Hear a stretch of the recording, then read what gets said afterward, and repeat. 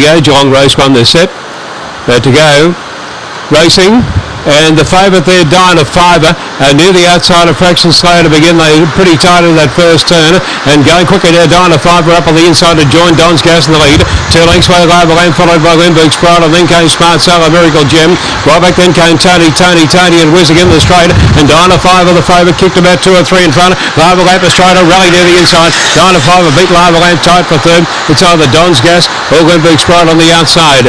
They were followed for the back by Tony, and then came Whizzing, who would have been out to the tail of the field, and the time of the opening race is around 23:16.